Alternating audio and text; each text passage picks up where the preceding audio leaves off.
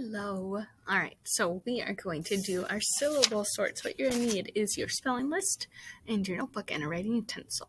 Let's take a look at it. All right, so I got my notebook here. Open it up to my spelling section and find my next page. Mine's on the back.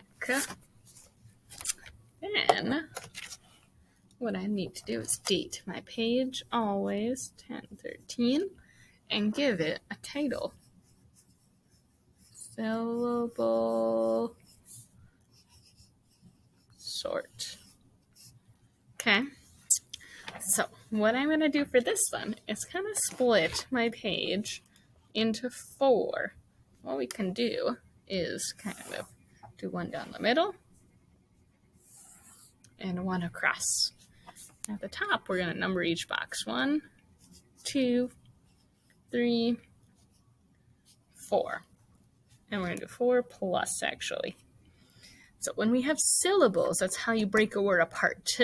Like, for example, if I say binder, I would say binder.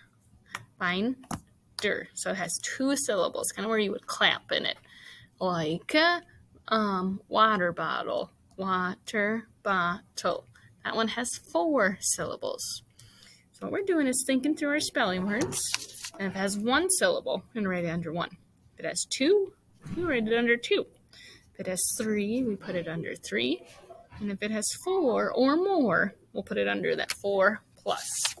So let's take a look at our first one. Block. Block. That one's only 1. So I put it number 1. And I'm writing my word, B-L-O-C-K.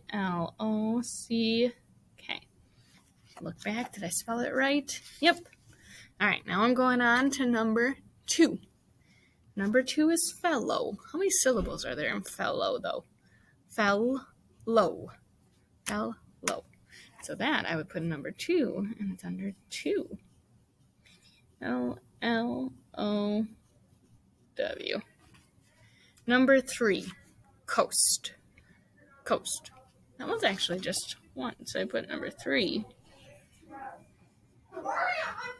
Coast.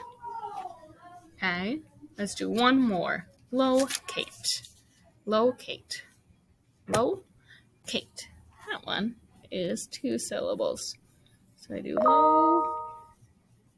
locate. Then I'd go through and do the rest of my words, and I can do the challenge to start practicing those if I want, but you only have to do 1 through 20. All right, and then if it's 3 syllables, I'd write it down here, and then if it was 4 or more, I'd write it under the 4 box. Let me know if you have any questions. Otherwise, have fun with your syllable sorts.